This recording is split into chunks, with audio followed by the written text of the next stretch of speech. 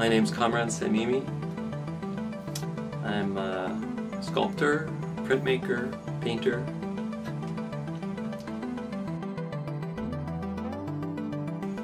I grew up in rural Hamakua on the Big Island of Hawaii, and a lot of my work comes from my experience growing up in this very alive, rich environment surrounded by nature.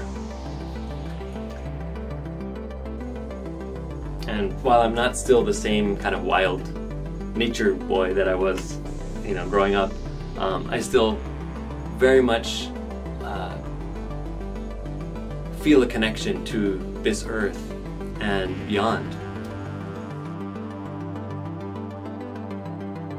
While I am perhaps best known for my work with stone, sliced stone sculptures, and stone prints, all of my work actually comes from this interest I have, not so much in material, but in immaterial.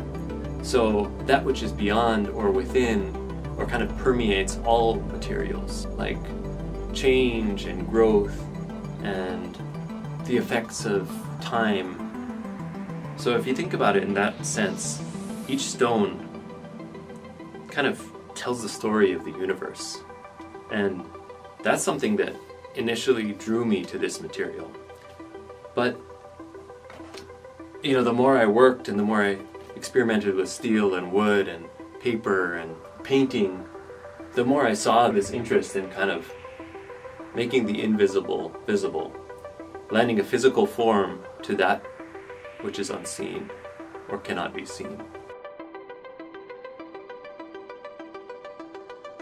So right now I'm creating an exhibition for the Honolulu Museum of Art as part of my residency at Shangri-La.